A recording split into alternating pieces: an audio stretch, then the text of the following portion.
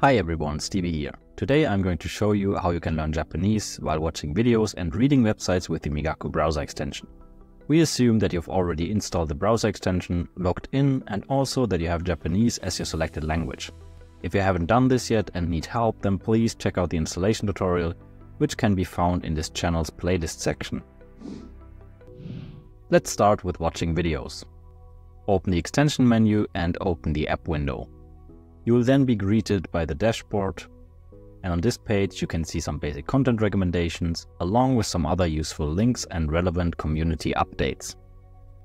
Let's click Turn to Migaku and head over to Netflix.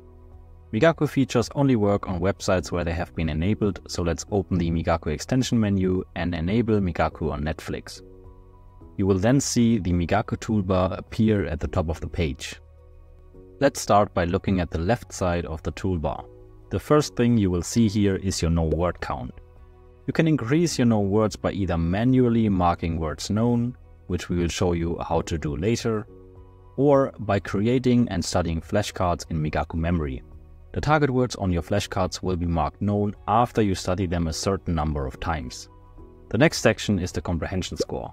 Comprehension scores are not currently available for streaming sites like Netflix, but they will be added soon in one of our next weekly updates.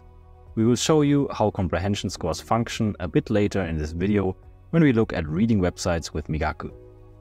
The next button is the CC Subtitle Selection button. Clicking it will open the Subtitle Selection drop-down window. You can then select the target language and your secondary language subtitle tracks. The secondary subtitles have several possible display options. Always will always display the secondary subtitle. On hover will hide the secondary subtitle until it is hovered. When unknown will only show the secondary subtitle lines when there is an unknown word in the target language subtitle line. Never will always hide the secondary subtitle. You can also turn off all subtitles by flipping the Hide Subtitles switch or pressing the hotkey W. The next option on the toolbar is the Display Options button. There are several display options available for Japanese. The first is the Learning Status display option. When enabled, words will be underlined according to their learning status. Unknown words are underlined red. Tracked words are underlined purple. Words being learned in Migaku memory are underlined yellow. Known words are underlined green when hovered and have no underline otherwise. And ignored words are similarly underlined gray only when hovered. We will explain what each of these learning statuses are later when we show you how to change the status of a word. The next option is pitch coloring. When enabled, Heiban words are colored blue, Atamadaka words are colored red, Odaka words are colored green, and Nakadaka are colored orange. Words which have a card created for them in Migaku memory will have a check mark under them. The next option is sentence on hover. This option intentionally does nothing on video sites, but when enabled when reading websites, it highlights the sentence that the word being hovered belongs to. We'll show you this later in the video. The next option is for the furigana readings above characters. If none is selected, no readings will be shown above words. If all words is selected, readings will be shown for all words. If unknown words is selected, readings will be shown only for unknown words. If on hover is selected, readings will only be shown when a word is hovered. There is also an advanced option switch. Currently there's only a single advanced option, which is to enable or disable looking up compound words. Migaku tracks the words you know individually, but as we know in languages there are often set phrases and other expressions that are made up of multiple words. You can disable whether to look or not look for compound words using this option. We recommend keeping this feature turned on. The next button on the Migaku toolbar opens a reference to different hotkeys that can be used to speed up your workflow. To the right of that button is the toolbar lock icon. By default it is enabled and locks the Migaku toolbar at the top of the page.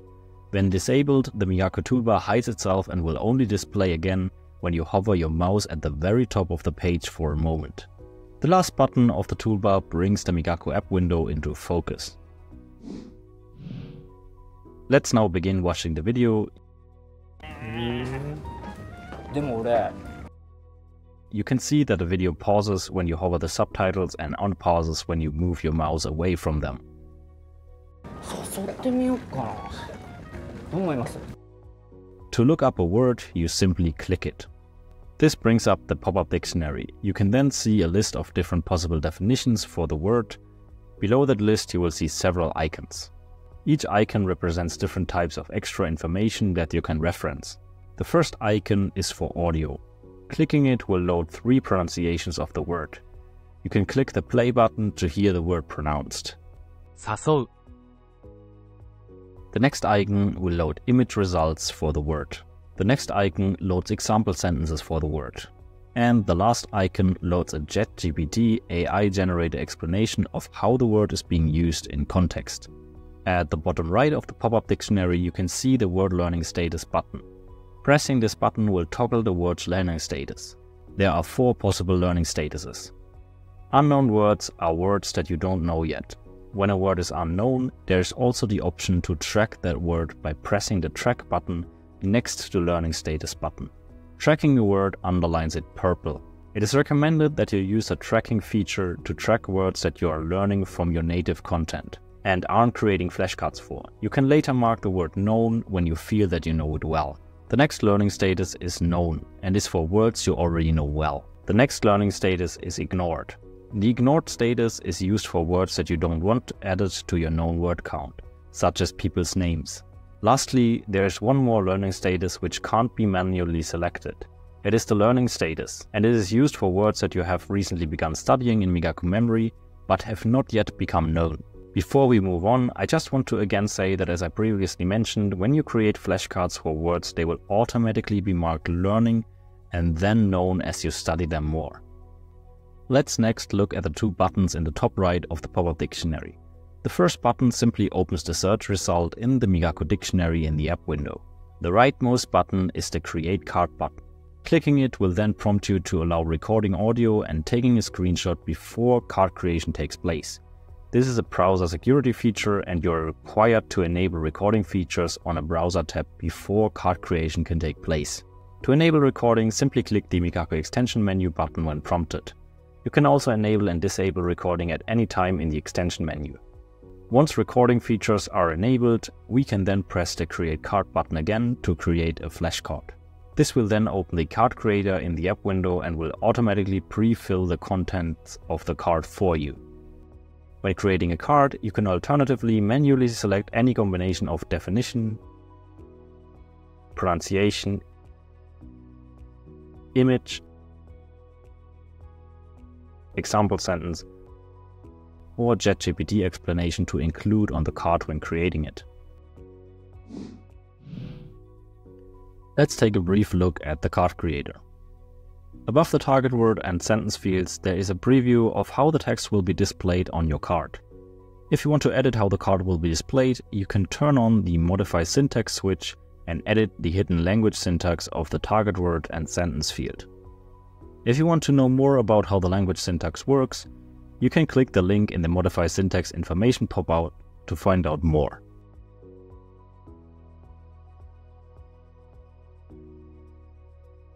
The next field is the sentence translation field, where translation of the sentence can be found. Subtitles usually contain localized translations that may not clearly translate the original content, so there's the option of using AI to generate a translation if you'd like to as well. Next is the definition field, where definitions go.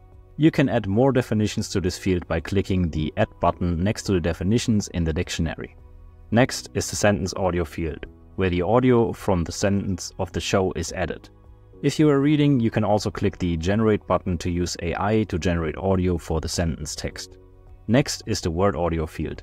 Similarly with definitions, you can add more word audio by clicking the Add button in the dictionary window. The image field also works similarly, and you can add more images to it as well if you'd like. You can also add audio and image files from your computer to your cards by clicking the Add button under those fields. The example sentence field also functions the same way. Lastly, in the notes field, you can add any extra information you'd like, or you can also add the ChatGPT generated explanation here by pressing the Add button in the dictionary. When you're happy with the contents of a card, you can click the Create Card button. You can then see your card on the mobile app or at our Migaku Memory website at study.migaku.com.